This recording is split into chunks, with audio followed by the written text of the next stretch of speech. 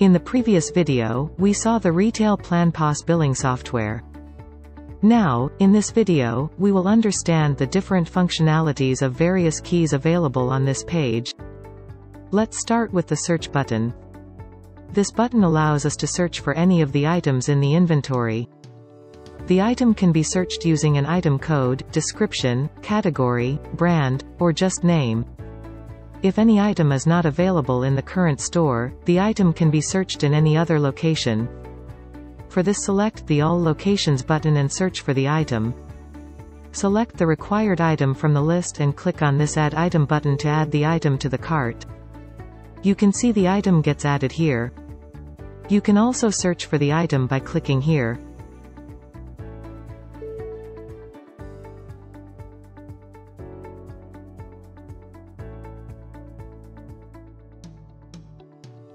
Next, the Void Item button is to remove any of the selected items from the list. To remove the item from the list, just select the item and click on the Void Item button. The Hold button puts the order on hold and the Recall button opens the order again whenever required. You can see the order is put on hold. Now to reopen or recall the order, just click on the Recall button, and a list of all the tickets put on hold will appear. Select the required ticket. You can now edit the order again. Clear button clears all the items from the list. The Receipt button opens the list of all the receipts created for the day. The tickets can be viewed by clicking on any of the ticket numbers and clicking on View.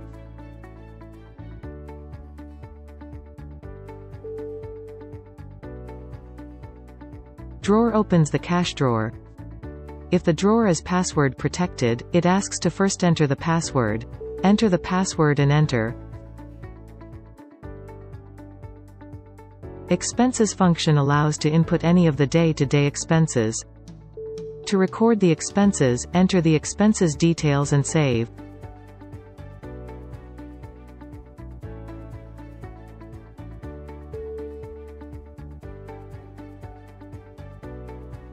The Payment button is to make the payment for the order.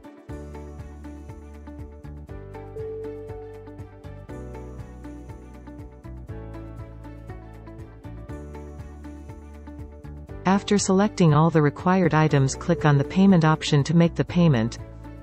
It takes to the payment page. On this, make the payment.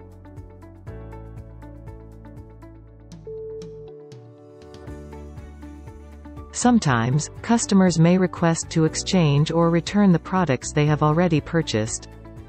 The Exchange button and Return button enables the exchange or return of the product for previously billed products. Some stores may allow only store credits or exchange of the product with anything else in the store. In such case, return option would not be of any use. Now let's see how to exchange an item. For this, first, click on Exchange button. You can see the exchange mode is turned on. Next, select the exchange items and the quantity. Note that the exchange will turn off after every item. To exchange more than one item, turn on the button every time.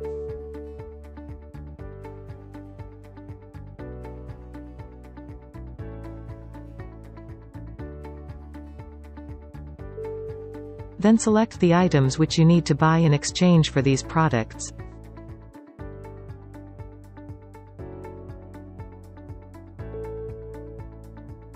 If you purchase more amount, then make the payment for the difference amount.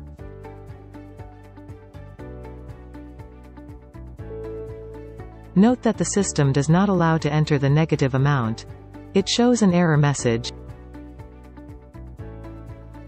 To return the product, after entering the items to return, click on the Return button. It asks for confirmation, click on OK to return the products.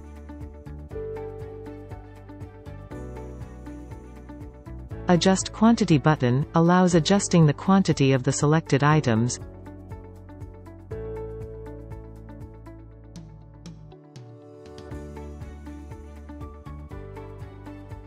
Item Discount allows giving a discount to the items.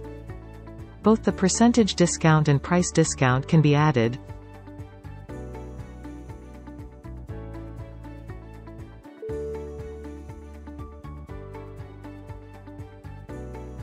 The void button deletes the receipt. For this, click on the void button and enter the receipt number.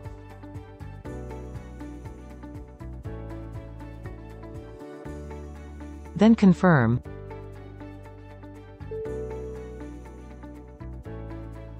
Now, the settlement button is to make the end of the day or end of shift settlement.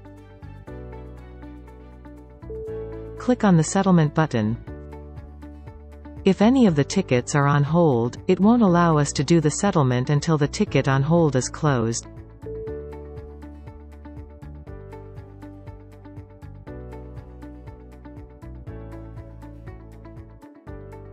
After closing the ticket on hold, open the settlement page again. Add the details of the payments done in the shift or day. Add the currencies accumulated.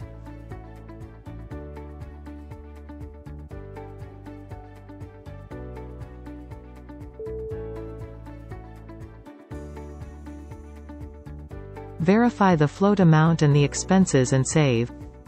Float amount is the initial amount already available in the drawer for giving the change to the customers.